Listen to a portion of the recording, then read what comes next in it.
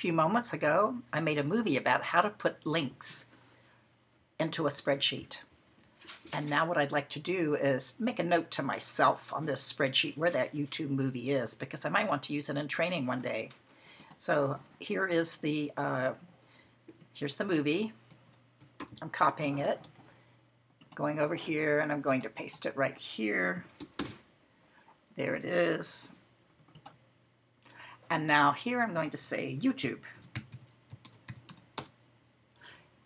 It looks a little different than these, so if I want to go ahead and format this really easily, like this row here, I can just click in this row somewhere, come over here to the paint format, click the paint format, click in here, and now I've got a nice YouTube formatted like the other, and I can draw that out by clicking here if I want.